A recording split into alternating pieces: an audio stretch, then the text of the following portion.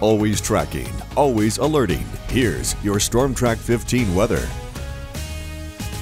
Welcome back. It is 5:16 and it's time to check in with Storm Track 15 meteorologist Adam Olivier. Good morning. What do you have for us? Hey there, Alex. Yeah, we're talking about some muggy air to start off your Monday morning out there. And not only that, we're going to be talking about some rain chances too. But right now, those rain chances are pretty low. What we're looking at currently in Lafayette, 71 degrees and clear conditions, at least for the time being. 69 in Opelousas, 71 in New Iberia to start your day. But watch what happens. The later in the day we go, start to add in some shower chances here and maybe a rumble of thunder, but I don't think we see too much in the way of those thunderstorm chances. However, look at these temperatures, 78 degrees by 9 o'clock this morning, 85 by the middle part of the day, and then this afternoon, scorcher, upper 80s to near 90 degrees, and that's with a lot of humidity. Now, we are awaiting this line of big storms back off to our west into Texas.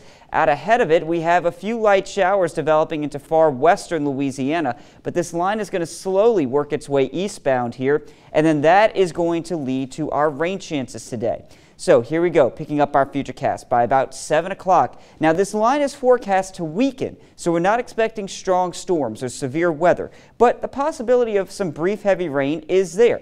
We go forward to around 9 o'clock, and look at how fast that line basically evaporates. By the middle part of the day, there's not a whole lot left to it. You can see maybe an isolated shower or two being picked up by the futurecast. 3 o'clock this afternoon, a few more of these isolated showers rolling their way on through. So not everyone's going to get in on the rain, but those that do, it's not going to be a whole lot to really talk about. And then as we head into the evening hours, still not tracking a whole lot out there until we get into the overnight, and this model actually picks up on some rain hanging on through the overnight period as that weak front, which is causing all these showers and storms, just kind of sets up shop across the region. High temperatures today, you get a little bit more in the way of cloud cover, a few more showers around, you'll be in the upper 80s.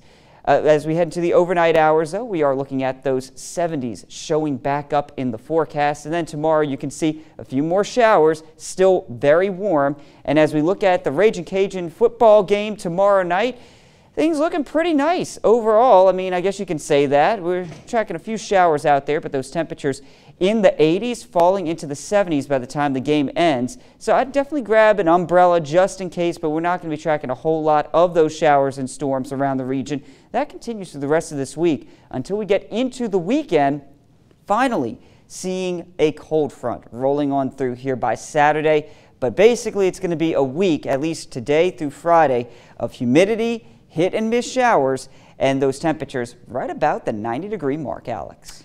Okay, so we are back to that. Yes, back to summer. Well, thank you, Adam. We appreciate it. Of course, we'll be checking in with you all morning long.